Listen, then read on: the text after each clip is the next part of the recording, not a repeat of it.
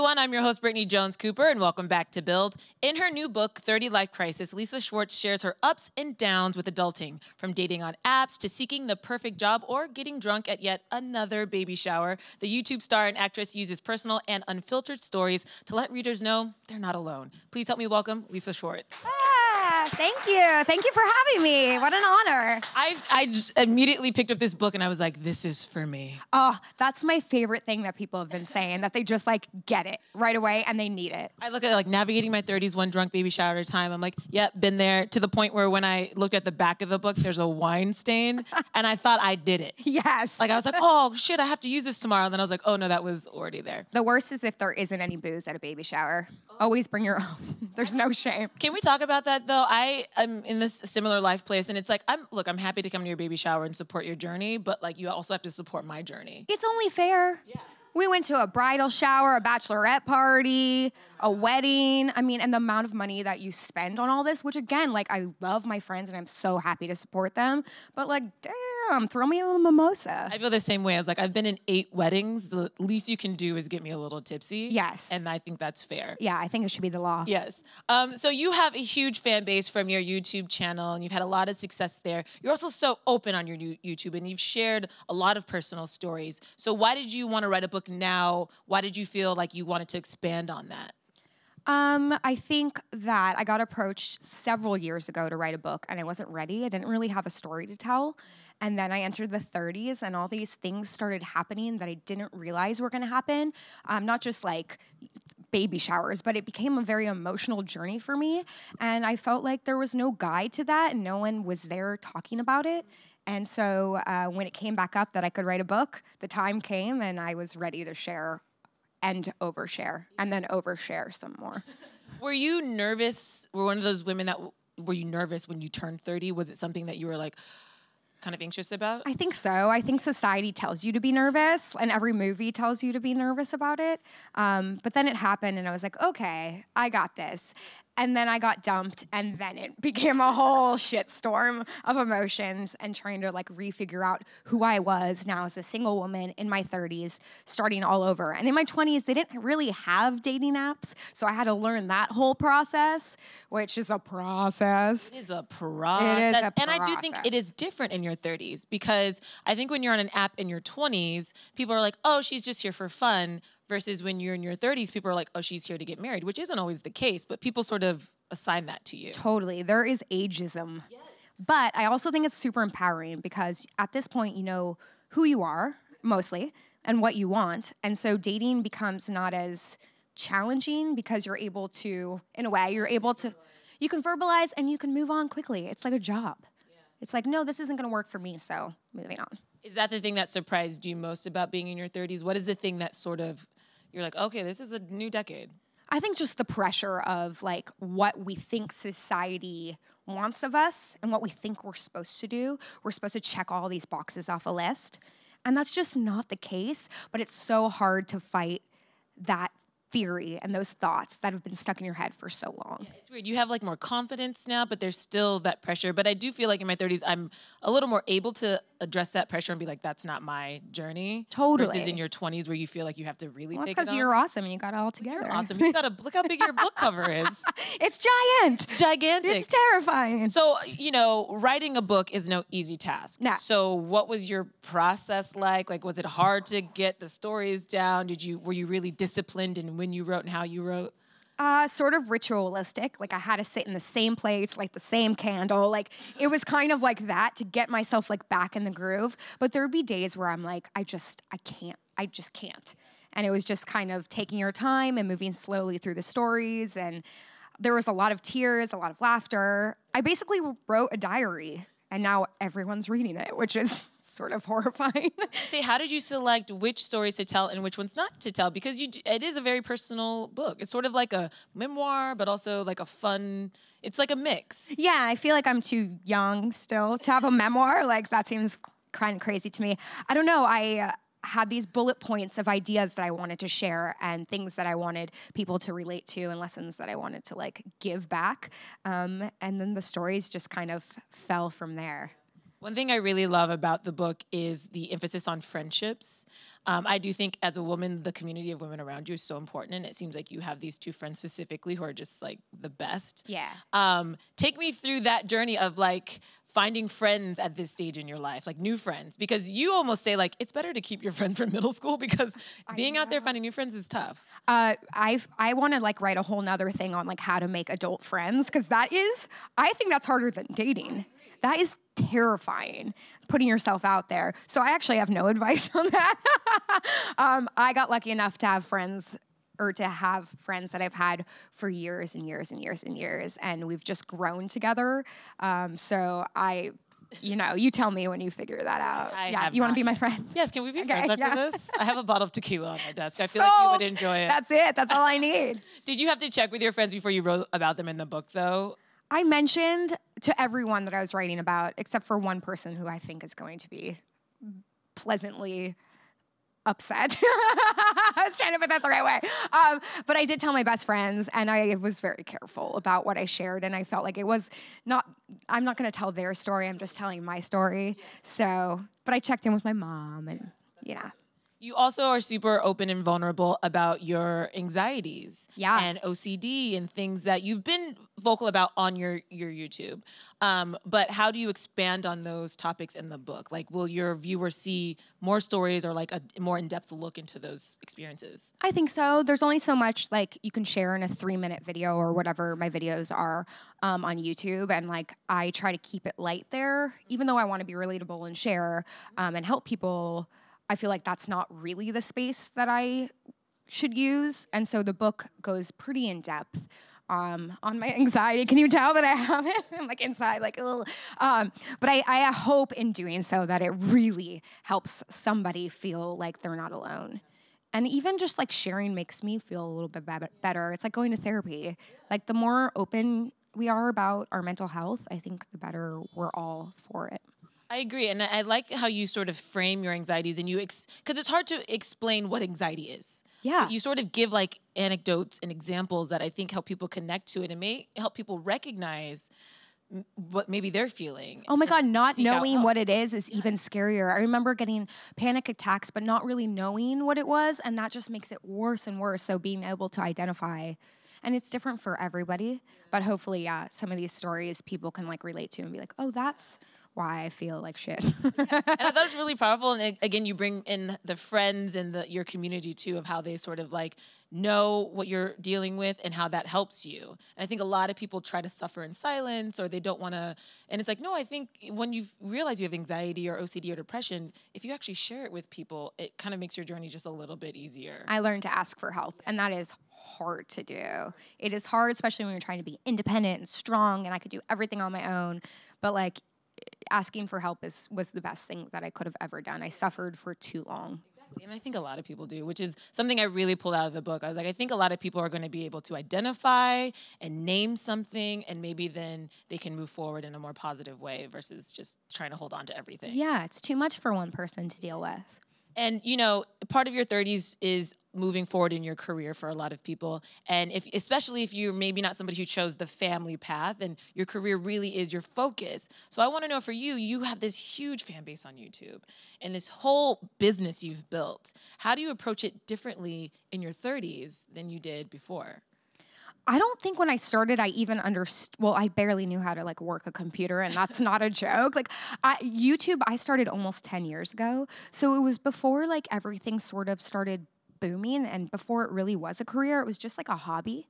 And I was just doing it while I was, auditioning and doing a million other jobs. So I don't even think I had the concept of this being a career and being a business. And so slowly over the years, now that I have a better awareness of it, I feel like I've become a businesswoman, and now I know what I'm doing, and I realize the power of YouTube and the power of technology and all these things. So I think I can't give my age credit to that more than just like YouTube and technology and everything has changed so much in the last 10 years. So now I have a job, I guess. YouTube has changed dramatically. The landscape. Oh my God. It changes like quickly. Yeah.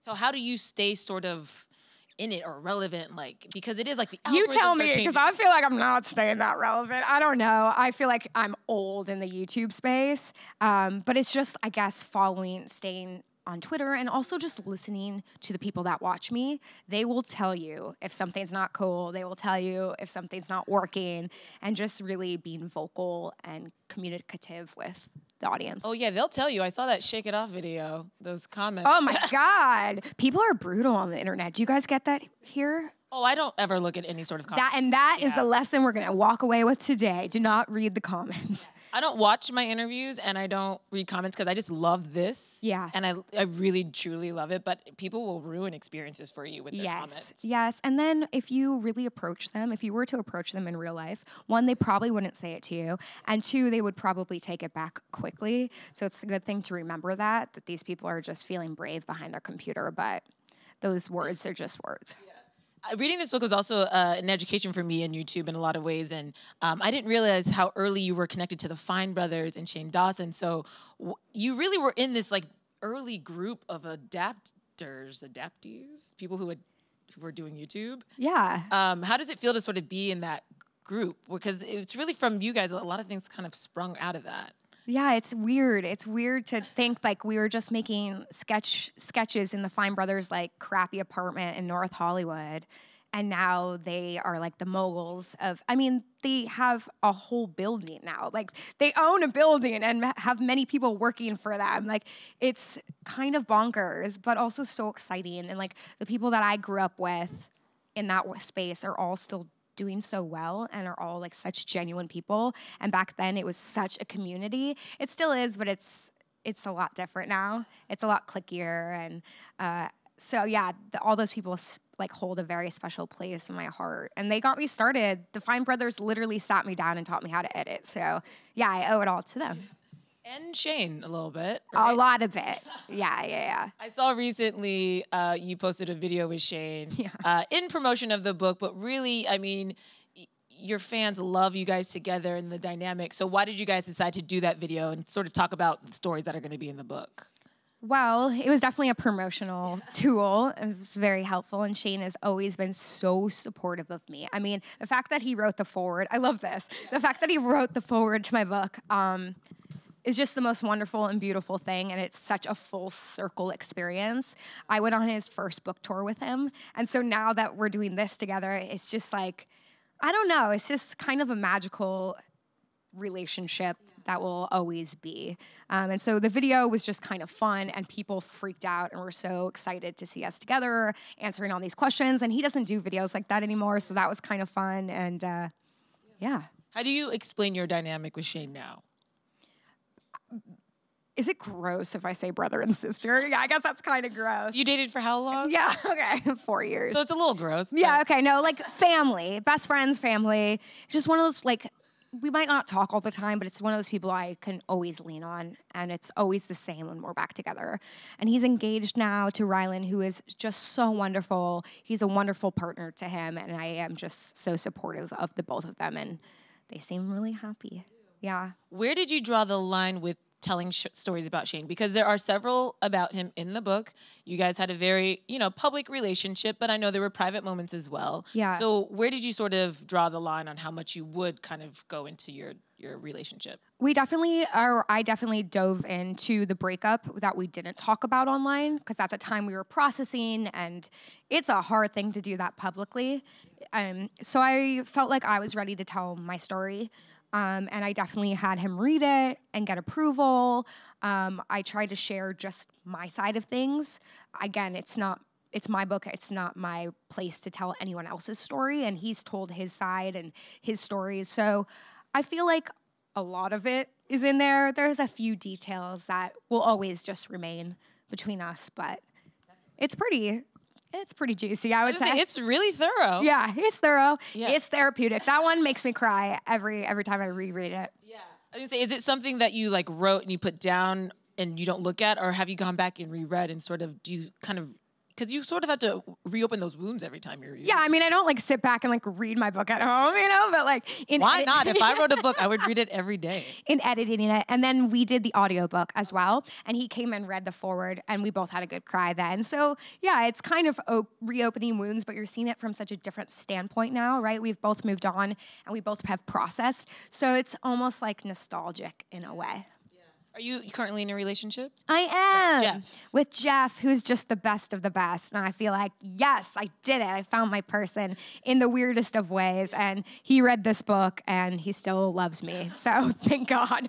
I overshare a lot for him. Say, do you approach your relationship with Jeff any differently as far as like privacy or things that you learned with Shane? Like, do you hold it a little closer? Oh, absolutely. I mean, he's not a YouTuber, which is a big plus, but he's comfortable on camera, but we do very minimal on camera, and there's a lot that we just keep to ourselves.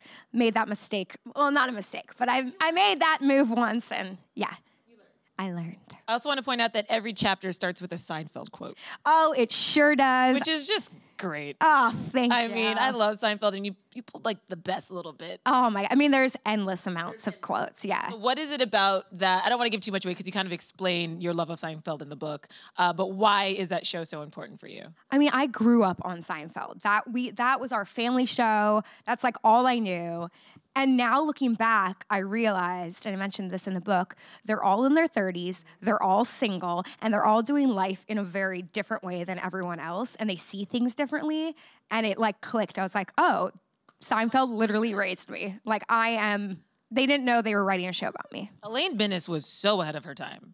So, right? Yes, She's correct. a woman of today. That's right. For sure. Yeah. In so many ways. Yeah. I also just love Julia Louis-Dreyfus. So. I mean, she's our hero. Yeah. And I feel like I am George Costanza, and I just love that.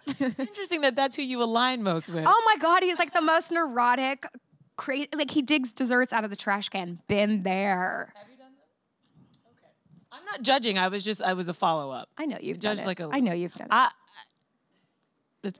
It's possible. It was on the top. It was clean. That's the thing. It's like in Sex and the City. It was still in the tinfoil, so you just like take it out. Correct. And it's good. It's totally okay. I also love that in the book you sort of end on a note of self-care. And why has that become important to you or more important to you in your 30s?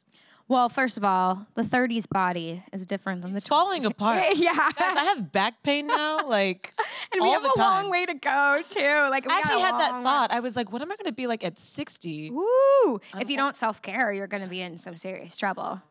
But in your 20s, at least for me, I just like went hard and had fun and like didn't really like understand the value of like stopping and taking care of myself. And not just like going to the spa and all that stuff, but like really like if you need a night in and you need to say no to plans, say no to plans. If that's what like will make you feel better, you need to do that. And I think that's a really hard concept, to be selfish in a not selfish way, but like take care of yourself, put yourself first, and then everything else will be okay. And floss.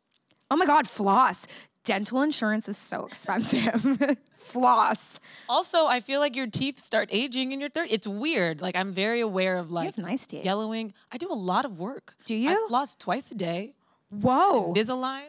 Wow. Whitened. I didn't do any of that in my 20s. Yeah, now you're making up for it now, and it's expensive. So expensive. Yeah, get going now, girls. Get going now. I Start see you. early. Start now. Yeah, she's got braces. You're on the right track. You're doing it right. Good for you. Don't overpluck your eyebrows. I made that mistake. Ooh. Ooh. I look back at pictures and my eyebrows are like really, it's scary. It's scary. That was also the trend. It was the trend in the We were 90s. victims to a trend. Oh man, were we? Yeah. Just let them grow out because trends are cyclical. So bushy eyebrows will come back. So don't ever just keep them. They always come back. Because once they're gone, they never feel. Oh, I quite the tried to same. grow mine back out. That is a horrendous process. It didn't last very long. Yeah, these are filled in. So Beautiful. thank you so much.